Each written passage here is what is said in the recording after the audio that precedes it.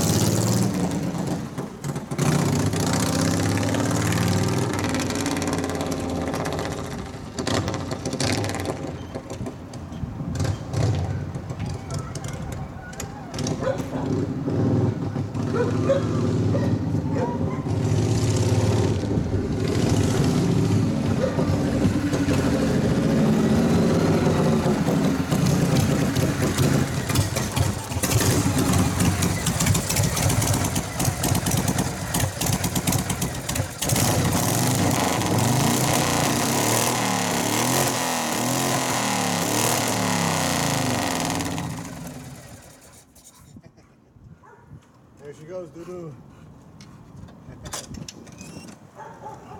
Well, what happens is, gas gets a little old, and it takes a little more gas, or better gas, to start it.